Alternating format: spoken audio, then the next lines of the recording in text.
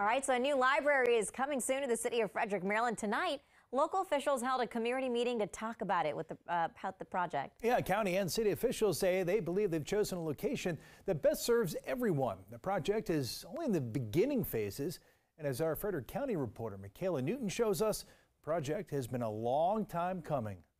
Last month, Frederick officials announced the location of a new library on the west side of the city at Hillcrest Park.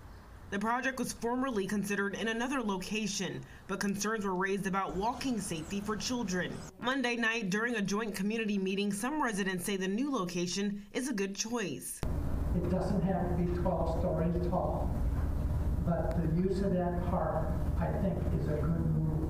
While others raised traffic concerns and say they fought for the park to be there. I think the library is not going to be just for walkers. There are going to be a lot of us senior citizens driving there. I want to be sure if I get into that parking lot, I can get out before dinner. We marched up and down in front of the empty lot, which they never mowed. The grass was high, never mowed it, begging for a park.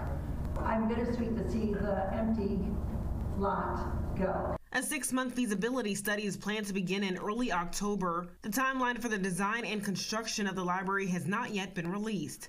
Reporting in Frederick County, Maryland, Michaela Newton, DC News Now.